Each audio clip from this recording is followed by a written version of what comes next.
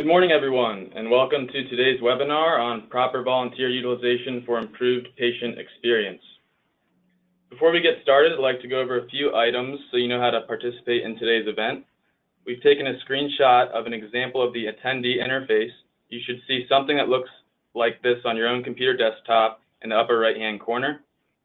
You're listening in on your computer's speaker system by default. If you prefer to join over the phone, just select the telephone option in the audio pane and the dial-in information will be displayed. You'll have an opportunity to submit text questions to today's presenters by typing in your questions into the questions pane of the control panel.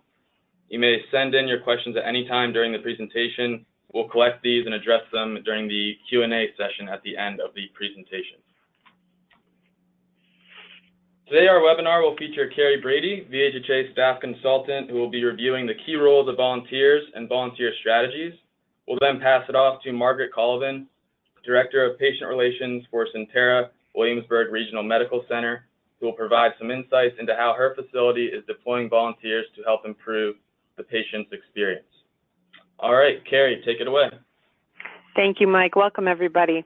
So I'm really excited about this webinar today because one of the things that we're really passionate about in this program is reversing the trend to have you do more with less, which is the pressure that a lot of organizations are under. And this webinar is really focused on an opportunity to help you get more resources that are available to you that perhaps you haven't tapped as fully as you could have, so that you can do less on your staff that are already overwhelmed with more resources by using your volunteers in creative and new ways. So it's very exciting. So we wanted to start off, we have a few polls and we're keeping them comical. Mike puts in these cartoons in here. So the first poll is your patient experience team working closely with your volunteers and the volunteer coordinator? So we wanted to get a sense of how frequently this is occurring. And if you could respond to that poll, then we'll see where we are. Okay, so Mike's just put up the quick poll so that we'll get that response. In a lot of organizations, you have a really dedicated volunteer corps, but the roles that they're being put in are sometimes the more traditional roles of, going and offering patients magazines or other sorts of things, checking in on people, the sort of traditional candy striper role. Or in some places, they're stuffing envelopes, they're doing other administrative tasks, certainly working the front desk, things like that. Those are all useful things to have volunteers do. But when you expand the roles of volunteers and have them involved in your patient experience efforts, you often expand your volunteer corps because people get excited about having opportunities to really make a difference. So it's great to see that 2/3 of you, roughly, are already working closely with your volunteers and your volunteer coordinator. And for those of you that are already doing this, we hope that today's webinar will give you some fresh ideas for how you can expand what you're already doing. And for the nearly 40% of you that aren't doing that already, then we'll give you lots of places to start. So moving on to the next slide, there are 3 kind of key things that we want you to be thinking about in terms of how you're using your volunteers. So one is having the ability to have your volunteers provide perspective on the care that's being provided. You can think of them as your eyes and ears in the organization because they're everywhere, usually, in your organization. And if you enlist them to give you feedback on what's happening in the organization, they are a great resource for you. They can also directly engage with your patients and families and support them in their experience in the hospital, and they can support your staff. So we're going to talk about all 3 of those things. So when you train your volunteers to be observers, the thing is, in a hospital every day, suggestions are being made by your patients and families and by your staff. Sometimes we capture those suggestions in formal ways through rounding programs or on your surveys or things like that. But many other great ideas are out there every day in your facility. They'll be missed, though, if people aren't tuning into them. So I want to share a story from a hospital. This was actually a staff person who picked this up, not a volunteer, but it could have just as easily been a volunteer, and it resulted in the hospital changing their hand washing program. So a mother was in the hospital with her son. Her son was the patient, and she was commenting to a staff member that she was frustrated that when the meal tray came up, she at home would have made her son wash his hands before dinner. That was just part of her routine. But in the hospital, even though he was touching all kinds of things, he was bedbound, so she couldn't get him out of bed to go wash his hands, and she was frustrated that this was not happening. And she just happened to mention this. Well, the staff member was listening, went back to the infection control committee and said, hey, this is an opportunity. And in addition to now providing the sanitizing towelettes with every meal at that hospital, they changed what they were doing, and their tray liners on their trays actually have education about infection control and what patients and families can do to be part of infection control efforts. And they have a few different tray liners. So it comes up with educational information about hand hygiene, among other things, and as well as the ability to wash hands. And that all came about because a mom made this comment to a staff member. So if you convene your volunteers and say, hey, listen, while you're going around the hospital and doing what you're doing here, keep your eyes and ears open for opportunities and suggestions that people are making, even if they're not formal. If anyone is frustrated about something or you see an opportunity, bring it back and report it. Some organizations actually put together a hotline for volunteers so that they can share that information. But think of them as a core of people who are really invested in your organization and want to give you feedback if you invite them to do so. Because if you don't invite them to do so, most of the time they're not going to do it. They're going to notice things, but they're not going to give you the feedback. So we want to go to our next poll question, which is asking about how many of you are regularly engaging your volunteers to give fresh perspectives to your clinical or administrative staff? And Mike, I'm sorry, Mike, this isn't advancing now on mine. I don't know why. Okay, I got it. Okay, thanks. So if you can pull the poll question up, that would be great. So what we're really asking is how many of you are doing this already with your clinical and administrative staff?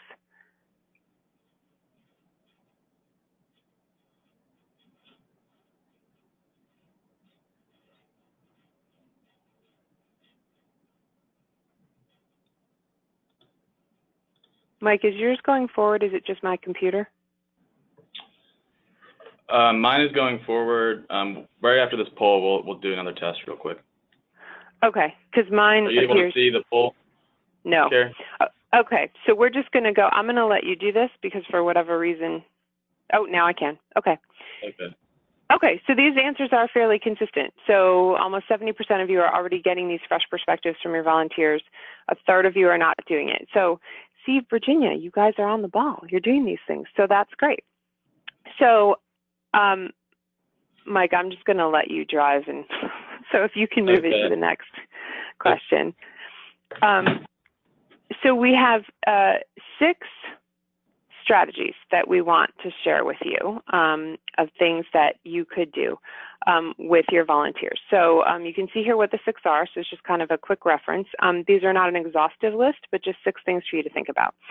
So the first one is about partnering with volunteers as patients and family. We also, I think, we skipped a question, Mike, about having volunteers take the HCAP survey. So I want to mention that. If you haven't had your volunteers take the HCAP survey, that's a really great exercise to do with your volunteers, because if you give them the survey and ask them to complete the questions based on either their own experience in your hospital, the experience of a loved one if they've had a loved one in the hospital, or just what they've observed as volunteers if they haven't had a direct clinical experience in your hospital, you'll gain some really important insights about what's going on in the organization. And then if you facilitate a discussion about those results, that can be really powerful for quality improvement, because again, these people are already invested in your organization and they're kind of insider outsiders. I mean, they are community members who are volunteering, so they're not your staff. They'll tell you, what it is like it is, but they also are predisposed to have a positive attitude toward the hospital because they're volunteering there. So obviously they think you're doing important work and they want to be a part of it, so they can be a great resource for you. In partnering with volunteers as patients and family, in addition to doing that HCAP survey, having them take that, you can have them come in as a focus group with your volunteers. So any volunteers who have had experience in your organization can come in and be part of a focus group. And again, they'll be very candid with you and share their experiences, which can be very powerful. They're a great place to recruit for your patient and family advisory council or to pull them onto other hospital committees. Sometimes that's formal and you might have them permanently operating on particular committees. Sometimes you can use them as informal advisors. Say you're working on a project, you're revising your discharge summaries or your information for consent or whatever, any kind of paperwork that you're revising in the hospital, it's always good to run that by some patients and family members. If you don't have an established counsel in place, pull from your volunteers and run it by some of them because they'll give you some feedback. They're also great to go around your hospital and do wayfinding. So you may think your signage is good, and it might be fantastic, but if you take your volunteers and have them, give them directions to go from the front lobby to particular destinations and have them note where they got lost or what was clear, what was difficult, that's very helpful. And volunteers usually really like to do that because it's something where they feel like they're really making a difference, but they can give you that fresh perspective. And as I mentioned, you can create a hotline for these volunteer ideas so that they know that you really want them. Can you go to the next slide, please, Mike? Another thing that you can do with your volunteers is have them involved in both rounding and shadowing. So their rounding and shadowing are slightly different, but because volunteers are constantly interacting with patients, and patients will often say things to volunteers that they will not say to the clinical staff. So they get these perspectives, and you can help the organization prioritize what you're doing and identify Slack resources based on the feedback that your volunteers get. So in volunteer rounding, which Margaret is going to talk some more about, there's lots of different purposes you can do it. You can have them round on a specific topic. You can have them rounding to identify any broad patient needs.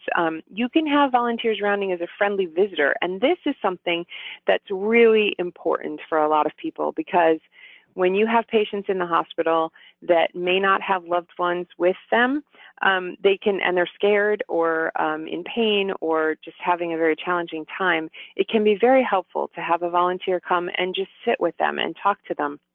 And that takes some of the pressure off staff. And the patient has a better experience because they have someone there sitting with them. It reduces their anxiety. It's distracting. Some of the volunteers really enjoy it, just sitting and spending some time. So that can be a really positive thing. Volunteers also can be used to conduct exit interviews on the day of discharge, which also can give you really powerful information because sometimes your patients aren't going to tell the nurse or the physician who's discharging them about some problem, like maybe they can't get to the pharmacy because they don't have anyone to drive them there, or maybe they're worried about getting out of the hospital at a particular time because they have a child care issue or a transportation issue or something like that. They won't always share that with your clinical staff, but typically they will tell volunteers. So if your volunteers are connected and part of the team, then they can get that information to the right people.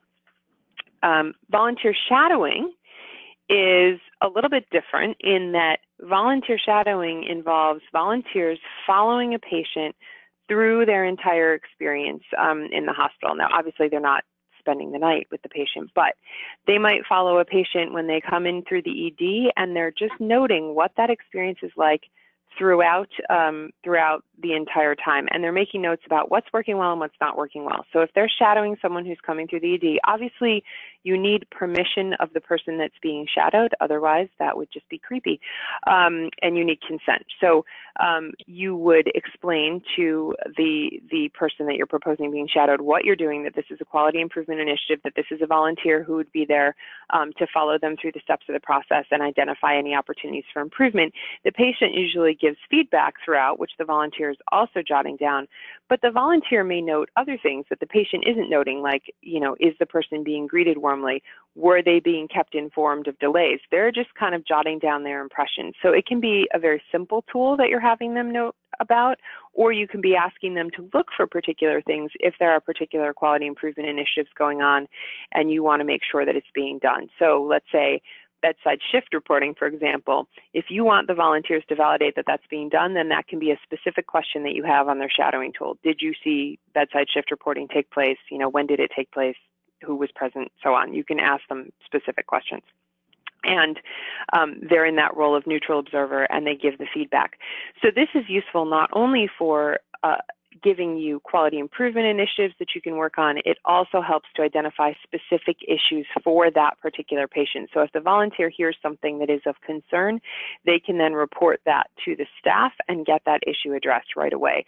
And in organizations that have done this and had people go through the shadowing process, it's amazing how many things get identified, usually in the nature of miscommunications or misunderstandings, that the staff comes in, has a conversation with the patient and family, staff leaves, and what the patient and family understood is not necessarily what the volunteer heard or what staff intended. So those things can be addressed, so it's very helpful.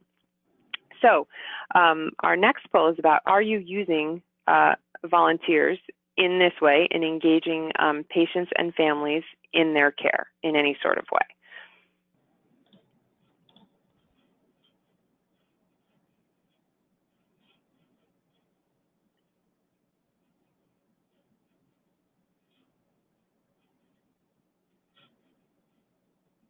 So while we're waiting for that poll to come in, there are lots of ways to directly engage your patients and families in addition to rounding and shadowing. There are ways to personalize patient care as an ambassador or a care partner.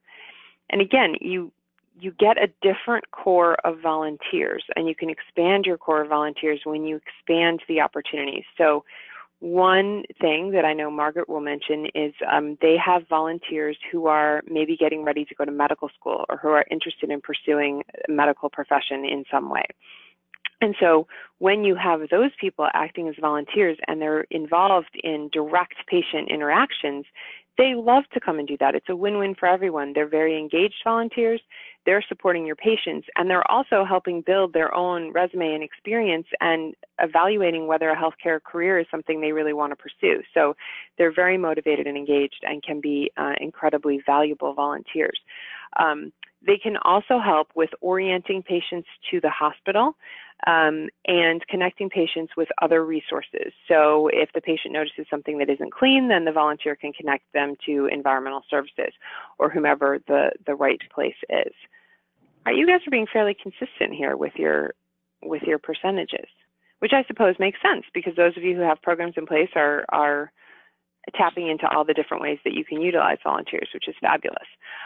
One of the other things that volunteers can do, which is really powerful, is to educate patients about hospital processes. There's often misunderstandings about hospital processes, and sometimes when hospitals put processes in place like bedside shift reporting, then they get frustrated because staff will give feedback that patients don't want to participate. So patients are not getting involved in the bedside shift reporting.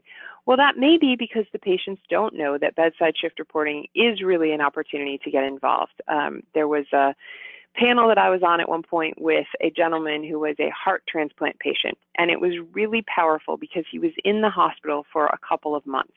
And he said that it wasn't until he had been in the hospital maybe 3 weeks or so, that was the first time that someone told him that bedside shift reporting was really his opportunity to ask questions and to listen and validate information, and that he was welcome to participate. Before that, for the entire 3 weeks, every time they were doing bedside shift reporting, he thought that this was just a staff thing, and he completely tuned out, was not engaged in it at all because nobody told him that that was being done at the bedside for his benefit.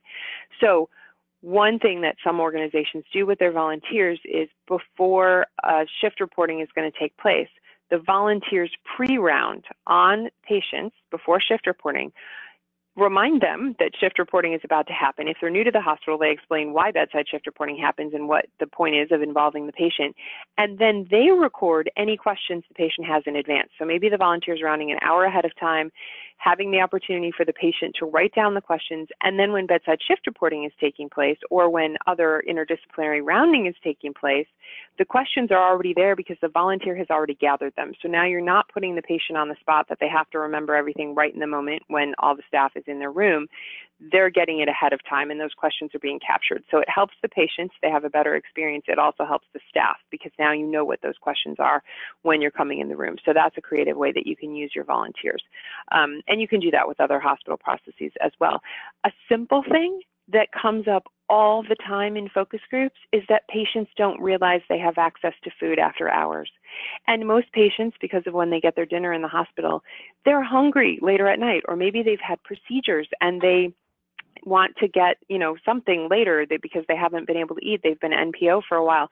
So volunteers can also be rounding and reminding people what food options there are available at the non-traditional times, offering to get people a snack, educating them about those processes, because even in hospitals that have very well-established after-hours food options, and they think that they're doing that education on admission, and it is in the admissions materials that get handed out, I cannot begin to tell you, it's probably 80% of the time when I'm doing focus groups, there are patients in there that will say they had no idea that they could get food and that they are starving.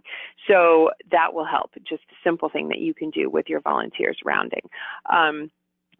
So that's good. And volunteers also can get to know the person, not just as a patient, but as a person, and to share information that's useful for staff. So they can find out what this person really likes. Maybe they're really into sports, for example. And if that gets captured by the hospital, the volunteer gets that information, that gets captured. Now, when staff members are coming in, they can ask about the game or ask about something. It's a way of making a connection with that patient very quickly that then helps pave the way for the clinical care because you're having some sort of connection.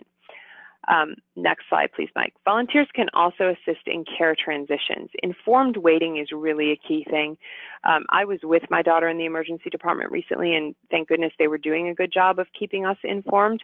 But when you don't know how long something is going to take, or when you've been told, like, oh, test results will take about an hour, when it gets to that hour, you're wondering, like, are they coming back with my results? Has something happened? Was there a problem with the test? Did they forget about me?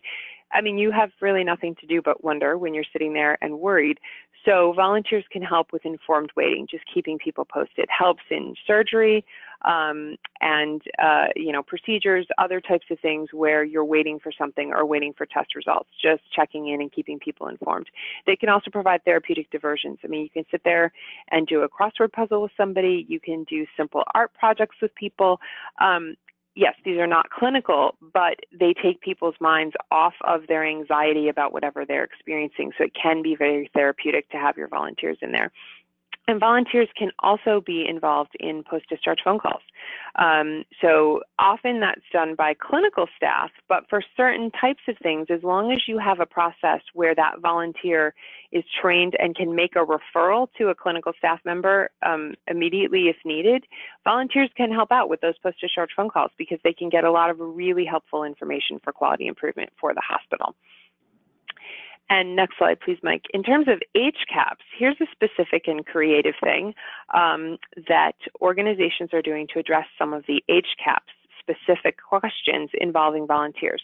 So this hospital developed a menu of pain control and comfort options because what they found was that other than the pharmacologic option, we give you more pain medicine, or we have the IV pain pump that you can use. The staff was not consistently offering other types of things that the patient could do, like warm and cold compresses, different kind of positioning, other things like that. So what you can do with your volunteers, among other things, is have your volunteers asking patients what they do to manage their pain at home. If they've come in with some kind of chronic condition, they've been managing their pain at home. So if the volunteers are gathering information about how that pain is being managed at home, giving that information to the clinical staff, and then working together to identify what are some of these non-pharmacologic options that we can do, volunteers can help to get patients warm or cold compresses. They can bring them warm blankets, a cup of tea, things that will help alleviate their pain potentially, certainly their anxiety. And again, you're expanding the staff that's available to address the need. So now it's not just the nurse or the physician that can address pain. With appropriate training and appropriate supervision, you've got your volunteers helping to address pain in these non-clinical ways of addressing it. So that can be really valuable as well. So finally, before we turn it over to Margaret, we're going to talk a little bit about how do you use volunteers to support your clinical staff. And by that, I mean not just to give a fresh perspective, but to actually care for your caregivers. Are you involving your volunteers in caring for the caregiver?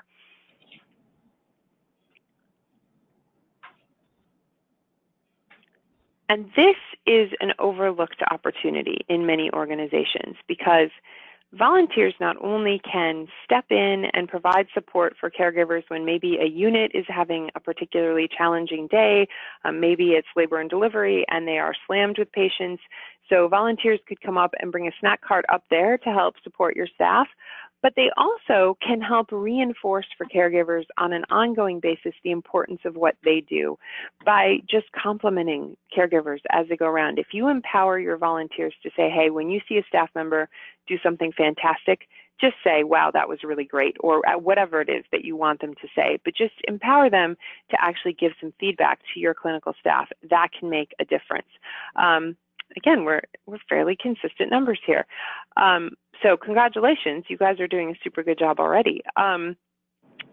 So you can help to restore a sense of purpose, because in the crush of the average day in a hospital, there are so many things on your staff members' to-do list, and it's easy sometimes for them to lose perspective on why they're doing what they're doing, and they may feel unappreciated. And sometimes your HCAP survey results or other feedback, because you're addressing complaints and all that, may make them feel like what they do isn't making a difference, or that they're failing.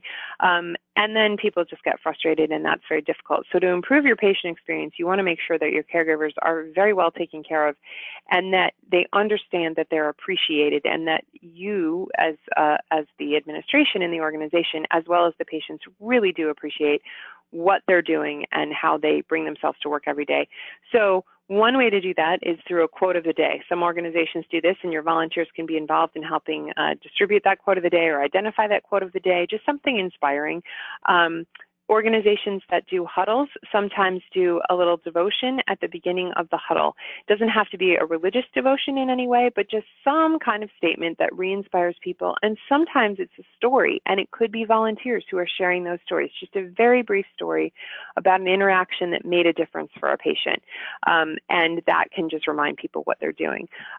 Sharing compliments with staff really helps to build relationships and boost morale among staff too. So if the volunteer observes something, like I said, they can tell staff, but also if the volunteer is in a patient room and the patient says something about a staff member who has done a fabulous job, or they really appreciate, their night nurse because she came in and brought them a cup of tea, or whatever it may be, have the volunteers share that information back with staff. I already mentioned the comfort cart, so that can be very valuable. The lending a hand can be very important for caring for the caregiver. Some organizations have formal processes where any staff member can call down to the volunteer office and request a volunteer to lend a hand. And these volunteers are volunteers who are either already in the building, or sometimes it's volunteers who live nearby who have offered to lend a hand for different kinds of scenarios. So for example, you sometimes have patients who come in and they've got young children with them, and now the young children are there. They're not being closely supervised because the parent who brought them in is dealing with whatever health issue they're dealing with. So the staff member can call down and ask a volunteer who wants to come up and play with the kids. And there are a roster of volunteers that are willing to be called in to play with kids. There are volunteers who are willing to come and be a companion to a patient, and that can be short or long term. It can be, I'm going to come in and be a companion to this patient for the next few hours. Or it can be, I'm taking on this patient in the role of kind of a care partner, which is a longer term role, and you're gonna be involved with that patient over the period of multiple days and just supporting them through their care and helping them to understand what's happening and then transitioning them back home. So if you talk to your staff members and you identify what are some times when they feel like they need non-clinical help, what needs to be done non-clinically for these patients that would create a better experience and would take some pressure off of your staff as well, and then how do you develop a volunteer corps that can provide, which of those needs can you meet with your volunteer corps, and then how do you develop a corps that can be called to do these various things, because it gives the staff an opportunity when they're overwhelmed, when they feel like they need support, there's somebody for them to call. Because again, in a lot of focus groups, one of the hardest things for staff is, as one nurse said it to me at one point, they feel like they're in the foxhole alone, that when things get crazy and they're overwhelmed and they feel like everyone needs something, all of their patients, and everything's happening at once, there's nobody that they can call to take the pressure off. So making that connection and supporting your staff in that way with the volunteers can be very powerful in terms of improving attitudes of your staff members because they no longer feel like they're alone when it's chaotic. They feel that they're being supported, and the volunteers can help you do it and enjoy doing the kind of work. And consider, if you have enough of a volunteer corps, embedding volunteers in specific units. So I'm going to share an example from when I was volunteering in a hospital. I was working in the radiation treatment center, so in a cancer center of a hospital, and I was working there and doing art projects with people. So I was a volunteer artist in residence doing art projects with the patients and with their family members. After I had been there a couple of months, what started to happen was when a patient would come in and their loved one, with the best of intentions, wouldn't let that patient get a word in edgewise with the nurse. And the nurse was trying to figure out what's really going on, how are they responding to the radiation, because of course that's a long-term course of treatment, so they were seeing these patients repeatedly. The nurse would bring the family member over to me and say, Carrie has this really special project that you can do to create some artwork for your loved one. So she's going to talk to you about that special project, and I did in fact have a special project, and I would talk to them about it, and the nurse would get 10 minutes alone with the patient. And the nurses were telling me that that was invaluable because sometimes the patient didn't want to speak up, say, in front of their spouse and say how terrible they were really feeling because they didn't want to worry their spouse, or there were maybe some other things that they wanted to mention, detailed specific issues that they were having physically that, again, they might not want to get into if it was their daughter who was, bringing them to the hospital, or a neighbor. And so being able to separate out that loved one from the patient was really valuable for the nursing staff.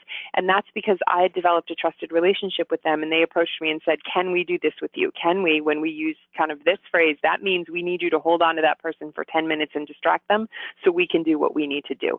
And so in that way, we were partnering, and it was something I would never have thought of. But the nurses thought of it, and because we had built that relationship, it made a difference. So think about if you can embed volunteers with specific teams or units, then those opportunities just naturally grow out of that. So now I am going to turn you over to Margaret Cullivan, and Margaret and I have known each other for years. I met Margaret when I was working at Plaintree years ago and was incredibly impressed with everything that she was doing, including the way that she's using volunteers, and I've continued to be incredibly impressed with the depth and rigor and quality of all of the programs that Margaret's offering. So you're really going to enjoy hearing from you, or hearing from Margaret, and I'm going to turn it over to you now. Thanks. Carrie, thank you. I also want to recognize how fortunate we are in the state of Virginia to have Carrie working so closely with VHHA to help all of us as we focus on improving the patient's experience. So I want to tell you about our hospital, Sentara, Williamsburg. It is an acute care setting with 145 licensed beds, located in a town that's known for the College of William and Mary, known to be a town that attracts a lot of retired military folks, a lot of retired folks in general. A great opportunity for this huge group that choose to call this home to immediately get invested in our community. I often poll the audience during hospital orientation to find out who actually came from Williamsburg, and it's very rare if I find more than one person in the audience. So we're very fortunate in that respect. We have, I'm a hospital in a system of 12 hospitals. We have over 500 volunteers at our hospital, and they are considered an integral part of our healthcare team. And that number includes a very large group of high school students. We had 147 that went through our program this past summer, and then a very healthy relationship with the College of William and Mary with their pre-med program, as well as with Thomas Nelson Community College.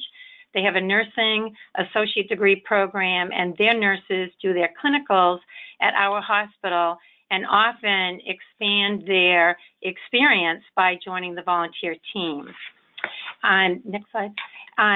And I wanted to come in from the angle of what we did really when we were doing a deep dive on our data and looking at how have we improved our patient satisfaction scores.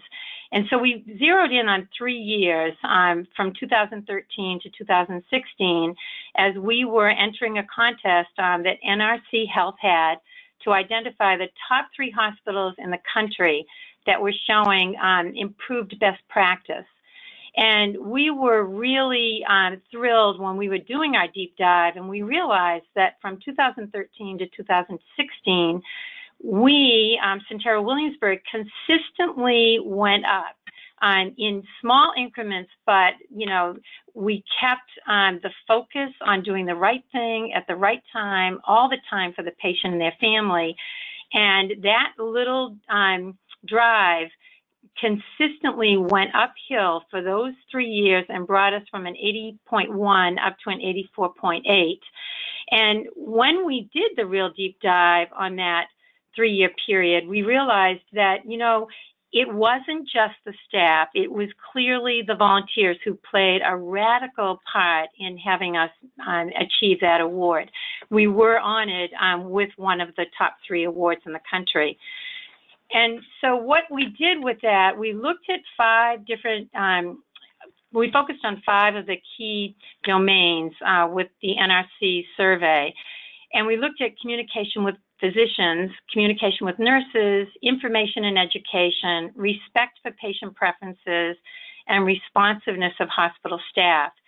And we looked at how we rated for those 3 years in those questions, and all of those questions, we improved in them, and yet we still had, you know, a ways to go to be in the top 10% in the country. As you can see from the blue would be the top 10%.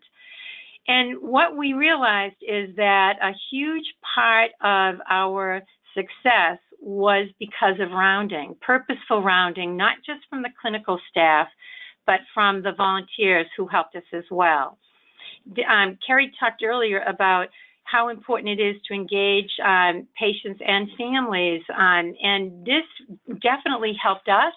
When we went into this, we began by looking at, you know, how did these volunteers impact the improvement of our scores? So we looked at our PALS program, and that's Patient Assistant Liaison, and those are the folks who round with a purpose. I'm going to do a much deeper dive on them, you know, in a few minutes. But then our frontline staff, you know, the folks that pick these patients and their families up in the golf carts. These golf carts, we have 5 of them. They were purchased with lost golf balls in our community. The balls are cleaned up, sold in the gift shop, and those dollars have helped purchase the golf carts at an average of about $6,000 a cart. The golf cart drivers are all volunteers. Most of them are men. We did have the golf coach at William & Mary, the female golf coach, was one of our drivers. But they are the first eyes and ears of the patient and their family members when they're coming into the hospital. So they can help us as gatekeepers really begin to, you know, to help us to understand any unusual circumstance. We're a tourist town, you know. If this golf cart driver discovers that these folks were here on a tour and, you know, one of their tour members is now in the ICU, they will immediately report that to the volunteer manager, who then will report that up to the ICU manager. So, and then internally, the volunteer transport team, those are the folks that help discharge the patients in the wheelchairs. They transport blood throughout the hospital. When asked to, they deliver mail, they deliver flowers. And then you've got the frontline receptionists. We have 3 main lobbies. We have another facility connected to us, a physician's building, and there is a lobby there, and those volunteers also are the front line. They're the first person other than the golf cart driver if they're driven in. If they walk in, they're the first person that the patient or family member sees, and they're also the last, so they can give first impressions and lasting impressions. And then the Patient and Family Advisory Council. We've found this group who are really the pulse of the community. The requirement is they have to have been a patient or a former assistant of a patient, so the support of a patient, their spouse, their friend, their family member. They're advocates of the hospital. They've helped us with mystery shopping. When Carrie spoke earlier about the infection control with the mom who raised her concern about folks washing their hands, our patient and family advisory council members strategically place themselves around the hospital and help to make sure that our staff, including the physicians, are, gelling in and gelling out when they go in and out of a patient's room. They report any, issues with cleanliness immediately to the manager of the environmental service department, so we can, really nip any issues around cleanliness right in the bud. And then they help us review educational materials. Anything that goes out to the public that's printed, all 12 hospitals have patient and family advisory councils, and this material goes through the patient and family teams. They're, one of the areas that team is one of the teams that we consider crucial in helping us to, through the lens of a community member, many times somebody non-clinical, how is this educational material coming across to you? So the other thing is that we've learned that with these volunteers, they're getting so much more information from not just the patient, but the extended patient, anyone who comes in to support them, family member, friends. And why is this? Because, the patients feel that the staff are too busy. The staff don't want to be, the patients feel they, don't want to bother the staff. They feel they're fearful of being labeled a complainer. They are fearful of retribution. So if we can have our volunteers be that, area of safeness where the patient and their family members can confide in them a concern that they have, then, that's a win for us as well. Then the PAL volunteer really is the group that do the purposeful rounding for us. And this program was launched in 2008. I have to tell you, I did get this idea from Plaintree when we were part of the Plaintree affiliation. And this team is designed to help us round with a purpose. The population is made up of adults, retired adults, many of them who are retired clinicians. They're pre-med students from the College of William and Mary. They're on track to be nurses at the community college. And these folks wear a uniform that's separate from all the other volunteer uniform. Theirs is a bright blue with the initials PAL, and it's the acronym is spelled out, Patient Assistant Liaison. We have a great system where we have a train-the-trainer approach. We have a team lead of the PAL, and she will be the person who mentors the new PAL volunteer. She will round with them, and then when she has deemed them competent, and it's an agreement that both of them feel, then she cuts the cord, and then the volunteer then becomes, on their own doing the rounding. We typically have a team of anywhere from 10 to 14 PAL volunteers per semester. The adults are part of that team, and they are really our bread and butter.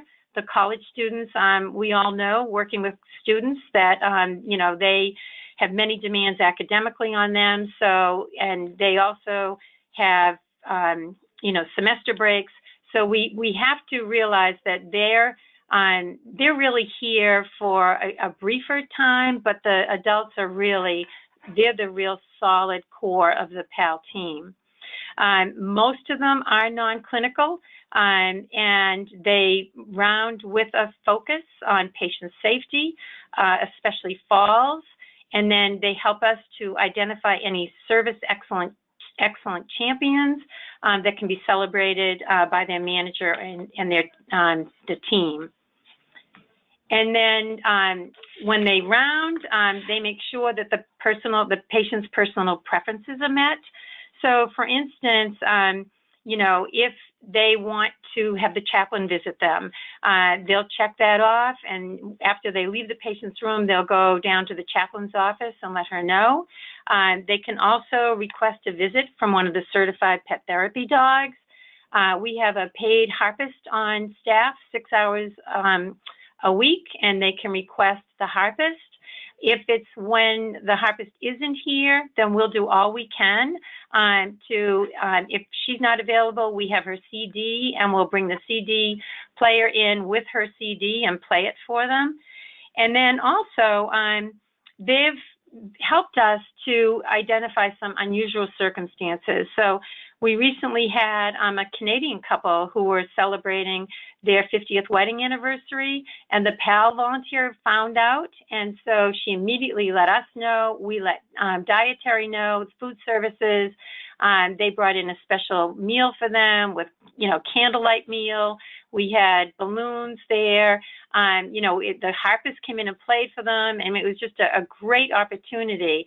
And the patient's wife said, we would never have told staff. We see how busy they are, but this volunteer just, struck up a conversation with us, and we just shared that we had chosen to celebrate our 50th anniversary in Williamsburg. Little did we know that we'd be in room, 313 for our anniversary. So at the end of the day, their experience was extraordinary, and in huge credit to the PAL volunteer. We've learned this phrase, nothing about me without me, and we learned that, through our several conferences that we've attended. And I honestly don't know who gets credited with saying that phrase, but we take that really seriously, that the patient wants to be involved. They want to make sure that we know what their preferences are. So our rounding really helps us get that valuable information. And again, it's readily communicated to the manager on that team. The PAL volunteer helps escalate any concerns immediately. One of the PAL volunteers, when they were rounding, found out that, a patient was really cold and hadn't voiced that. So she was able to get a wrapped in comfort blanket. That we've got a team of 97 volunteers who've, as of January, will have provided us with 4,000, 4,000 beautiful no-sew reversible fleece blankets. And the PAL volunteers know where they are, know where the storage room is, where they are available, and went down and got the blanket, brought it back up to the patient. And this saved, the staff from having, the nurse from having to, get a blanket that would eventually be taken away from the PAL volunteer and go in the linen. This blanket that was delivered to her from Wrapped in Comfort is hers to keep. The Wrapped in Comfort team also provide the PAL volunteers with pillowcases, homemade pillowcases, and this patient is allowed to go home with that as well. So the PAL volunteer can also escalate if the patient is on a walker. We have a team that make bed and caddy walkers. So the walker, beautiful caddy walker that, keeps the patient's cell phone and their glasses safe and secure.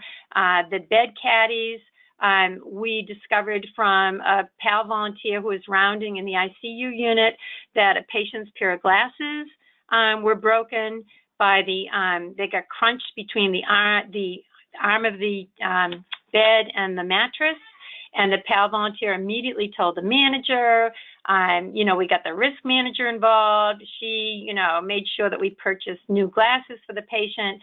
But it was also because of that experience that we were able to identify that we needed to have another craft team help us and make these really nice bed caddies.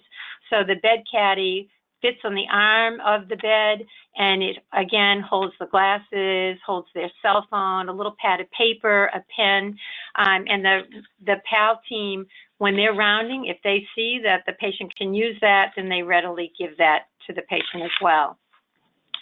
Some other examples of non-clinical services that our PAL volunteers can help. They can help orient the patient to the room, to the patient and family guide. They can, assist with noting any special requests on the whiteboard And they're also the whiteboard Nazis for us, because if they go in and the whiteboard hasn't been filled, there's an area missing, they immediately make the manager aware of that, or the nurse who's involved in that patient's care aware of that. They assist with any meal ordering. If the patient has any special dietary requests and they forgot to mention it, the PAL volunteer can help them with that.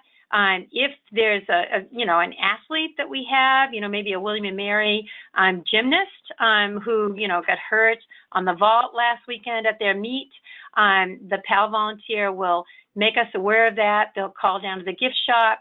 We'll send up some special balloons to the athlete. We even have some college logo fleece blankets, and if we're fortunate to have one of the William & Mary blankets left, we'll run that up to the patient, or the PAL volunteer will. They help with the setting up trays, opening packages. Sometimes the patients, whether it's their eyesight or just they're very frail, maybe they're very arthritic hands, the patient assistant liaison will help with that. They just, are another pair of eyes and ears to make sure that the patient's comfortable. They'll fluff their pillows, they'll fix the blanket for them.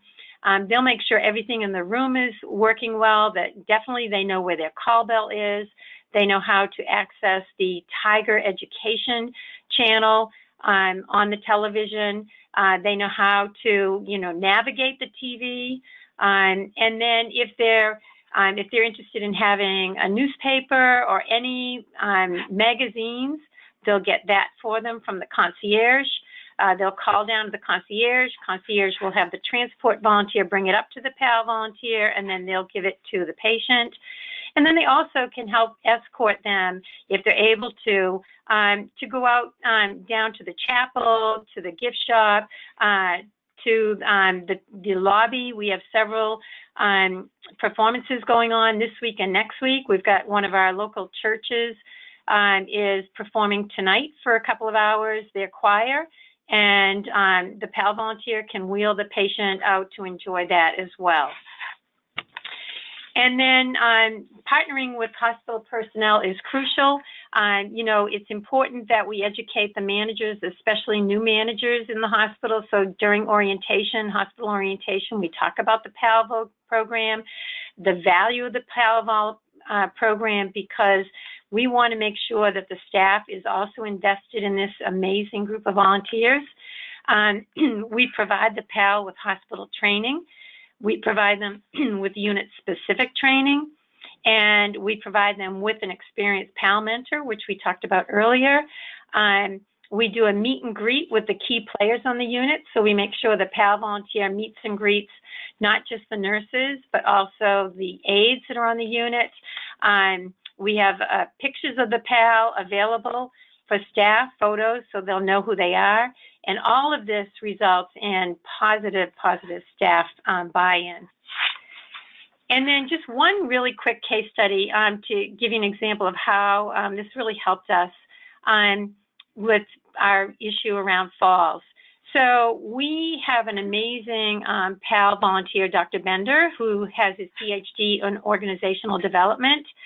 And we did a focus group, 4 focus groups with the frontline staff, with Dr. Bender, the head of the PAL team, and asked the staff if they felt all precautions were implemented to keep the patient safe and prevent falls while they were in the hospital.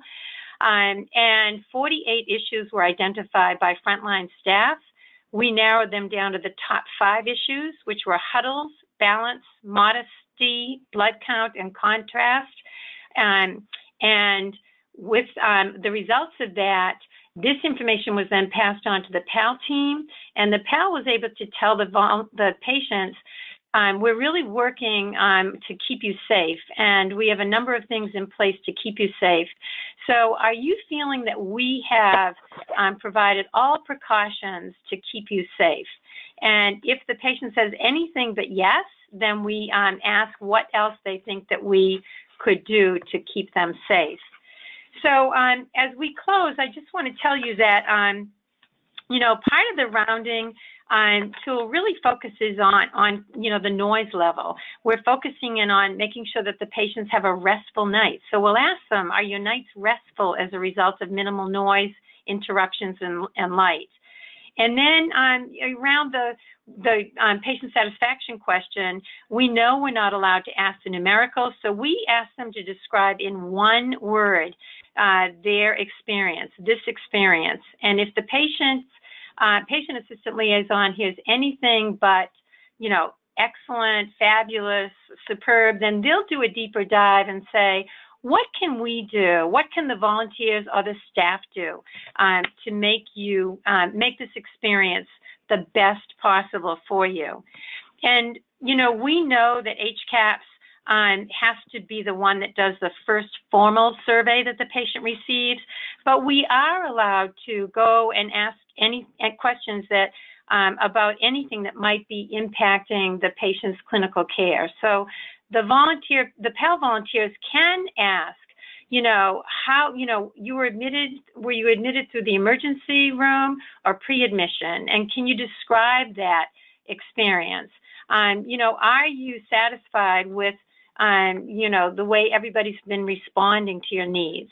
So, basically it's to get a conversation going, get a dialogue going, and then they have a form where they're able to jot down the comments from the patient and get that right back. So in real time, we can really nip any problem in the bud. So at the end of the day, the formula for success with all of our volunteers, whether it's PAL or Patient and Family Advisory or the other volunteers that serve in a variety of areas throughout the campus, you want to match that volunteer's talent and their passion with the needs of the hospital. They might have the talent, they might have the passion, but you might not have that need. So you have to tactfully explain, I appreciate that you're really talented, in, whatever their area of expertise is. But if you don't have that need, just say, I'll keep that, in mind. We'll keep that on our active file. And if any need like that comes up, we'll be certain to call you. But if their talent and their passion matches the need that you have at your hospital, bring them on, train them, make them feel valued, and reward and recognize them.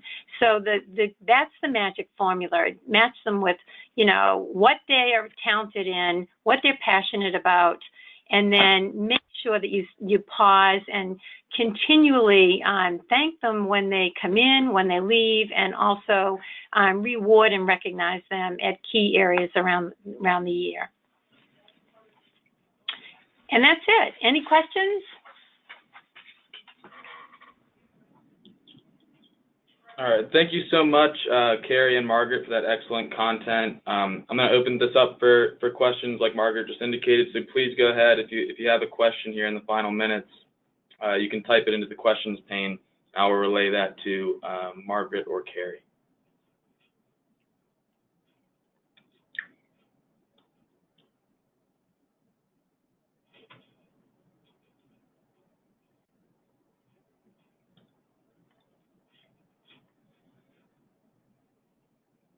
All right. Okay, here we go. What do you put in the comfort carts? So I'm not sure if that was for Margaret or for Carrie, but. So I can talk about the comfort carts. So, again, it's the population that you have.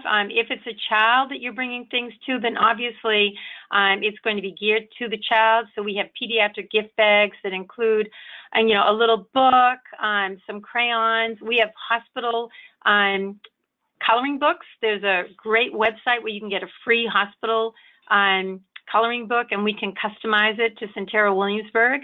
And then we have, stuffed animals that have, brand new, clean, that we can allow for them.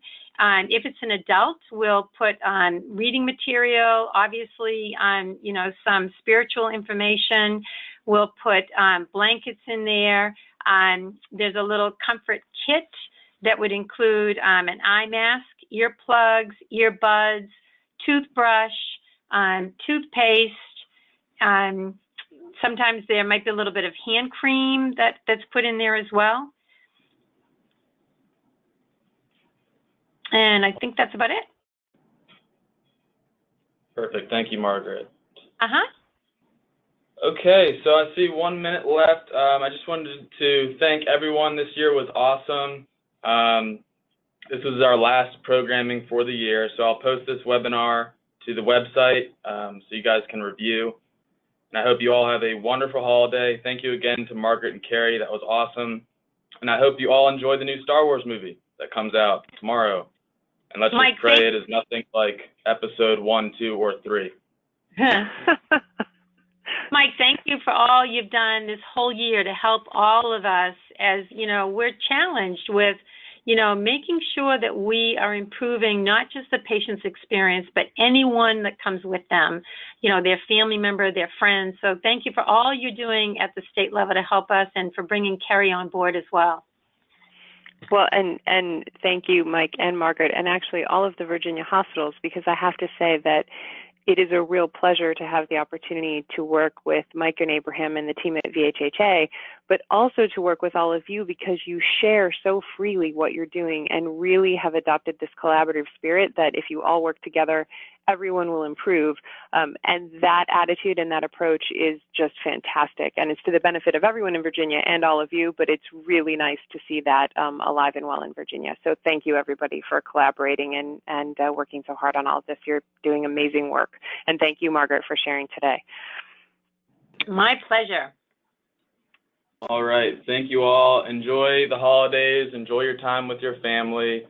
And we will be getting in touch early next year. Thanks, Mike. Thank you, Carrie. Thank you both. Bye.